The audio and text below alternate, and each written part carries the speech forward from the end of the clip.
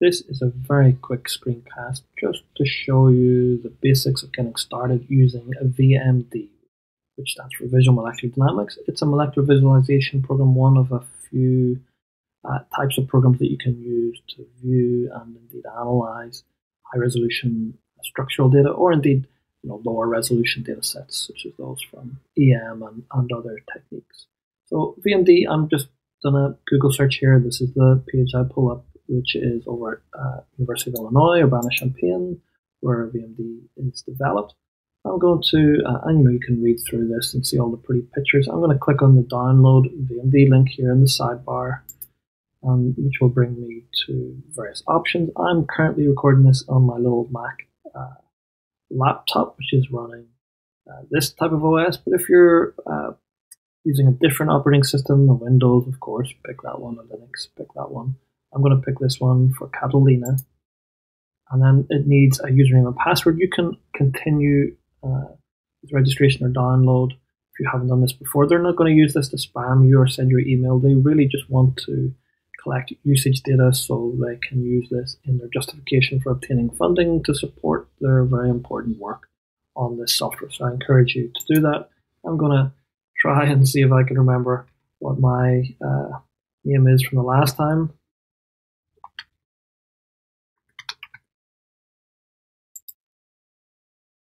Yeah, okay, never mind.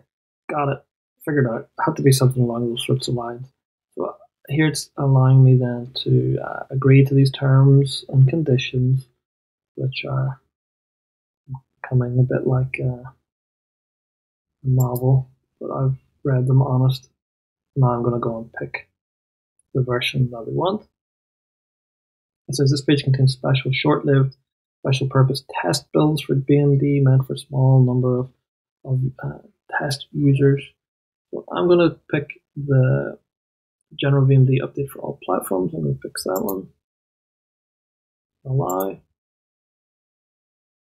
And that'll go off and download. You can see my download progress bar here. Now, so the important thing here before we continue here is now, this is what's in the disk image. VMD Catalina, there's a user guide too, which I'm not going to pay any attention to just yet, because hey, that's the way we roll at the minute. But I can't just open this from the disk image. If I try and open this, what's going to happen? Well, it's not going to be happy, because I shouldn't open from the disk image. I should install it on my computer. It's also going to say this cannot be opened or verified because it's not from the App Store or whatever. It doesn't have those security things. So there's two things I need to do. First is take this program and drag it to my applications folder. So over here where my applications live, I'm going to drag that over here. So now it's in my applications. I hear that little tick. It'll be in here somewhere. So if I go down to VMD, and I've got this 1.94 Catalina. This is the one that I've just downloaded. So now I also can't just open this usually, right? I can't just double click on this and open it. But what I'm going to do is take my mouse and click on the right hand button, or if you're on your trackpad, your two fingers, just to bring up that contextual menu here, so we can say click, open. Now that will allow us to read. Let's click and read more. So protect your Mac, blah blah blah, and click general. Click the lock icon to unlock it, and then enter administrator to unlock this app. Okay, so it used to be that we could right click and then open it. Now I have to read the instructions. It says I have to go to my Apple menu, system preferences.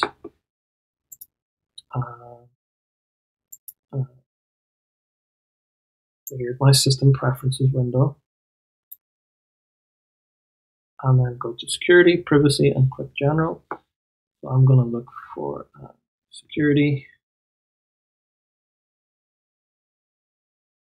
You can see here. And then general. And then this is locked, so I'm going to click the unlock button here. It'll require my fingerprint or your password. So I'd say allow Select the source from which you will allow software to be installed. App Store allows apps only from the Mac App Store. It might be select an App Store and identified developers allows apps from Mac Store and apps from identified developers registered with Apple. It was blocked. And say open it anyway.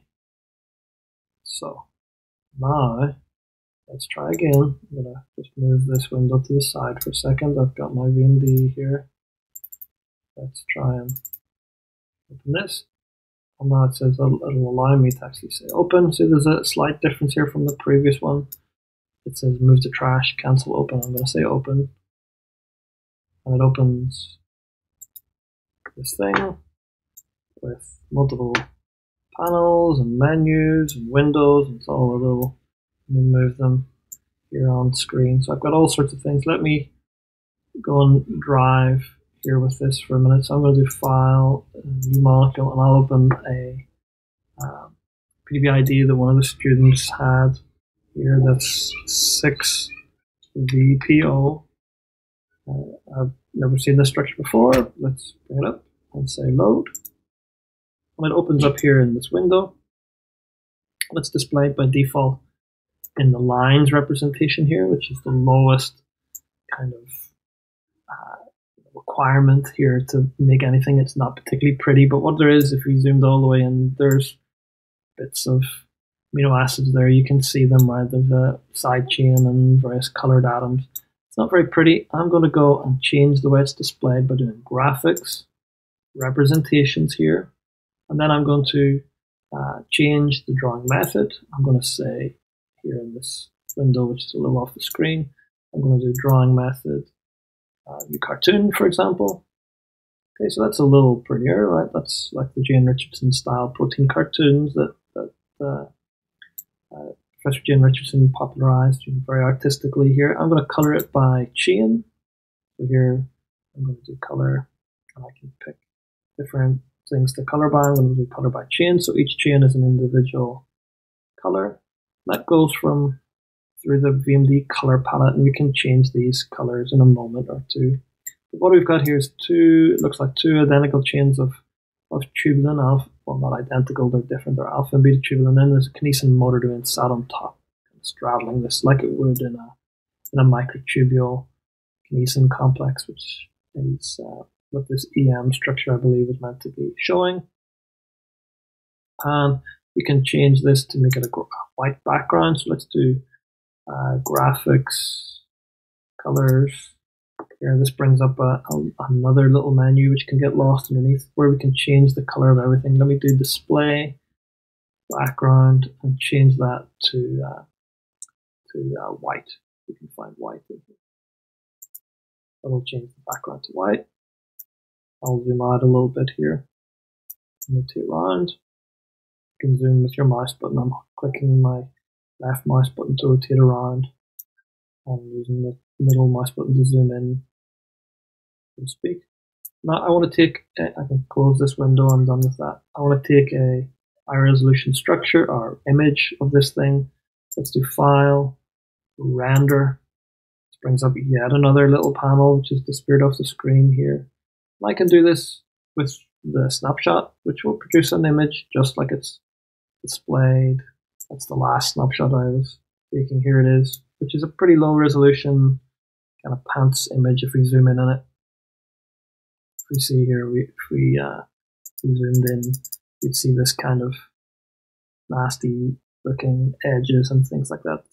Not the cleanest thing that you've ever seen. So let me close these images and try a higher resolution one. I'm going to click, rather than snapshot, I'm going to go Tachyon Internal, and notice there's quite a few others here, including various ray trace options, some of which you'll have to install. They call it external software. I'm going to pick one that comes with VMD called Tachyon Internal here, and I'm going to start rendering that. This will take a little bit longer. You'll notice in the screen here, but it's done. It's popped up, and I can already see that this is a higher resolution image. It's very nice and bright and crisp here. If I zoomed in, I would see that's to the same zoom level I was before, so it's quite a bit nicer in terms of quality if I zoom back to where we were than the previous one. So this is a good high resolution image. I could crop out the portion that's not really relevant for us or whatever. You can do this in your favorite your favorite type of graphics editing software and save as whatever version here. So I'm going to do File and then Save As. File or export. Save As here. And then I can change from that format to maybe a more conventional TIFF image or JPEG image, depending on where you want to put this thing. So my image.tiff, and I can put that on my desktop, for example. And I have my high resolution image ready to go into my report. So if you're interested in using VMD further or learning more about it, actually how to do proper, real investigative structural work with it and how to show things that that are a little bit more interesting than just taking pretty pictures, then I encourage you to go check out the lab manual that we have on our class website from previous classes where we had a structural mathematics component to it, and I can paste the link here below the video. Mostly it involves learning how to use this representations panel, how to add new representations here, like if we said not protein,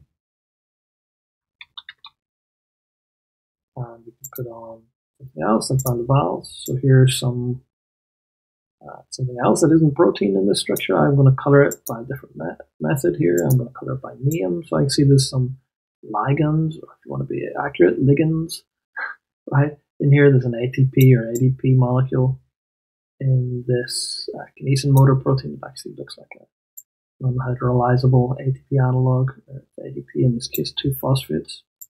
And here I can center on this and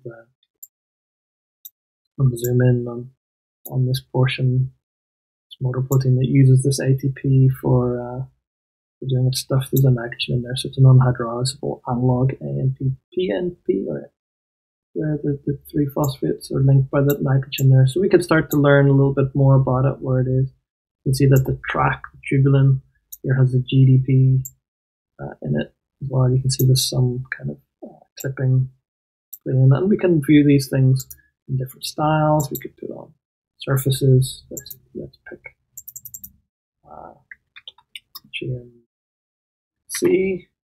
Okay, so there's all the chain C displayed as little spheres. I'll put it on maybe as a surface. Let me do not chain C. Let me do chain A and chain B. And I could put that in surface. If you can see where surface. It will take a little minute to go and calculate molecular surface. This is pretty horribly colored by chain type, but there you can see that interaction surface that the kinesin sits on, that helix in between those, that heterodimerase tubulin. And you can start to investigate further what's in the interface and learn how to use this program to start to dig into those sorts of details. That is a topic for another video, or indeed just another class, and we'll cover it then. Thanks. I hope this has been useful.